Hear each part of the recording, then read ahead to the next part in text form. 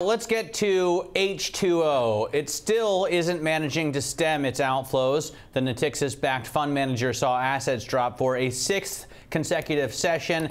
Money has flooded out since last week amid concerns over illiquid holdings. Our next guest is swimming against the tide, though, with a buy rating on Natixis. Joining us from Paris is Lorraine Quoirez, equity research analyst at UBS. Lorraine, is this just a case of, be greedy when there's blood on the streets? Hi, Matt.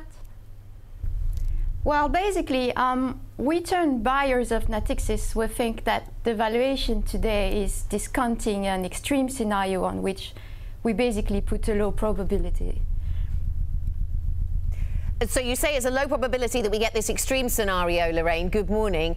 But what kind of scenario do you expect to see then for Natixis? Do you have to assume that Natixis manages to stem the outflows from H2O, or that H2O manages to stem the outflows? That's basically what we expect. I think what we calculate basically is that the share price today assumes that not only H2O will lose all its AUM, but also there will be spillover onto other affiliates. In our view, H2O is doing the right things to try and limit the outflows.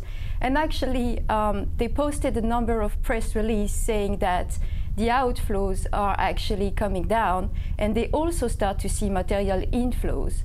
We also don't expect spillover onto the other affiliates. Within the other affiliates of Natixis investment managers have a good enough reputation not to have a contagion effect.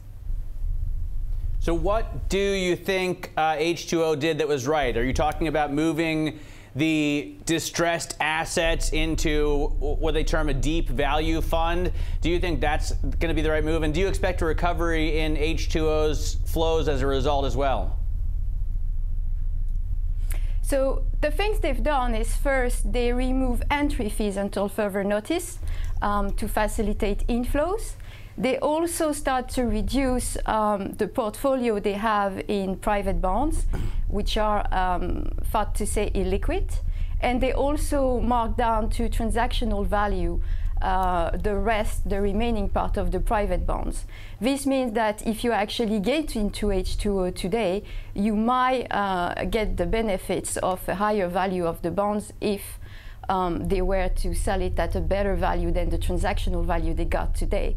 Now, I know some press articles yesterday were saying that they were going to put these private bonds in other vehicles, but when you look at H2O website, they actually said that they don't have an intention to do this. Now, what we expect is we still expect some outflows at H2O. We are going for 10 billion.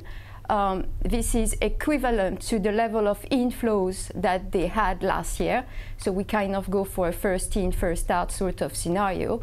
And we'll have to see, we continue to monitor this flow, and we have to see how things evolve. Lorraine, more broadly, do you have concerns about a mismatch of liquidity within some of these funds, H2O or other funds that are similar? We've talked about this with a number of guests recently, and Mark Carney talked about how some of these investment products are maybe built on a lie because investors think they can or should be able to withdraw their money instantly, and yet the assets they hold are not able to be sold instantly. Are you concerned about that mismatch in liquidity? We read about regulators' concern. We have to see how they intend to potentially regulate that. There are currently some regulations around illiquid investments. So you're not allowed for UCITS to have more than 10% of your AUM in the form of illiquid assets. So there is already some regulation on the matter. Let's see what the regulator does now. It's not unusual to have a little bit of like illiquid assets as part of your portfolio.